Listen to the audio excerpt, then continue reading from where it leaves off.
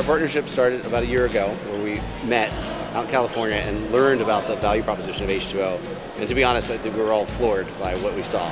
Sri was at the table giving us a demo, talking and moving all the parts all at once. And from that point forward, we saw the potential, and we've been working together ever since. The most interesting aspect of us working with Capital One, even from the earliest days, is the level of quantitative thinking and data thinking all the way to the top, which is quite a surprise for us. We're used to working with a lot of customers with data as their core elements, but they're not so deeply seeked. Capital One is working with H2O in order to learn more about machine learning and utilize machine learning to solve the problem of personalization, fraud detection, as well as just understanding our data set and being able to drive future business decisions on the basis of those nuggets of information. Capital One has always been a company that uses decision analytics to make key in business decisions. Machine learning is sort of the current advent of that technology, the state of the art in that technology.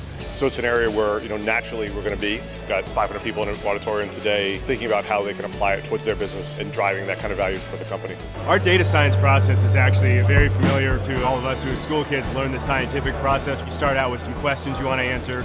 You make observations among the data, come up with a hypothesis based on what you think will happen, and then you relentlessly experiment to either prove or disprove that hypothesis, analyze the results, and then report your conclusions. So, very familiar process that we all learned in elementary school. H2O fits in with that a lot. The biggest thing is setting up the experiment with their modeling tools and with STEAM. It allows us to analyze the results very quickly and understand whether our models are actually improving predictability.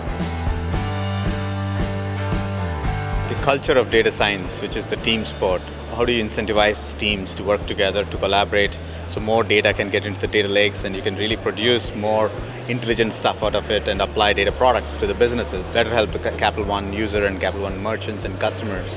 And I think that's kind of what excites about us. We work very hard and we're very passionate about our open source software, but we can only reach so many people.